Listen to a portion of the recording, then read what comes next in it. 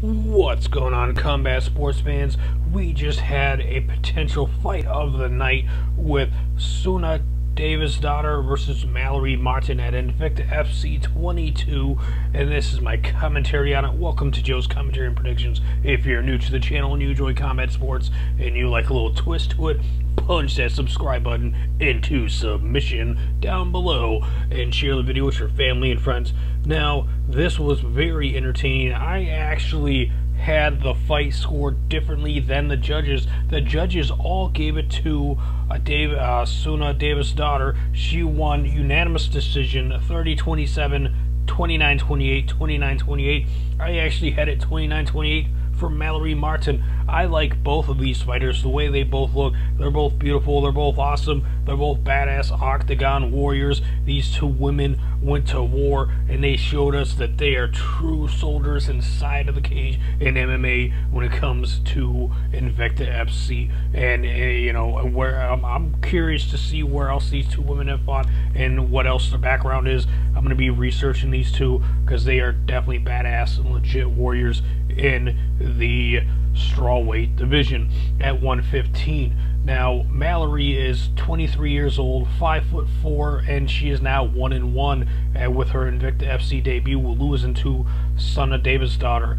And Davidsdottir is 31 years old, 5'3", just an inch shorter than Mallory, and she came in at 115.8, and she was 1-0 before this, so now she goes to 2-0. She's perfect still. I really want to see Mallory Martin come back and fight again in Invicta FC if the UFC doesn't snatch her up first. And the same with Davidsdottir. She's a badass too. I'm really looking forward to seeing who she ends up fighting next. Will these two women both end up being on the same card and fighting different competitors in the future? They both punched each other a lot.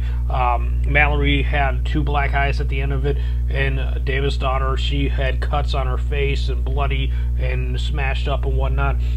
They both Mallory took down Davidsdottir a few times and whatnot. In the third round, Davidsdottir ended up getting the back of Mallory Martin, and it looked like she might get her in a submission, but Mallory kept her legs propped up and her hands up, and she kept on trying to pull her off, and eventually she ended up getting up and getting her off and standing up, and they boxed and fought some more, and it was extremely entertaining and awesome fight.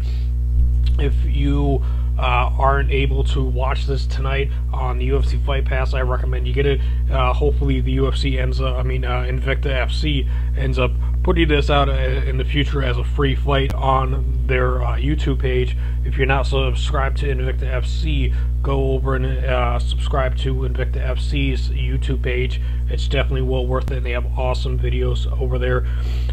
So Davidsdottir wins over Martin, and I was extremely looking forward to this fight, and it was really awesome, really well fought by both of these women. They showed they both have iron chins when it comes to the two of them fighting each other, and that they get the heart of warriors like big ass lions and whatnot. So if you enjoyed this video, let me know down below in the comment section your thoughts, opinions, good or bad. Slap the like button if you enjoyed this video and you liked it. The Davidsdottir one, slap the like button for her winning. If you're a fan and you like Mallory Martin, slap the like button for her as well, and punch that subscribe button into submission. The subscribe button will be popping up over here. There'll be some other videos over here if they look interesting. Peep those out. Share the video with your family and friends.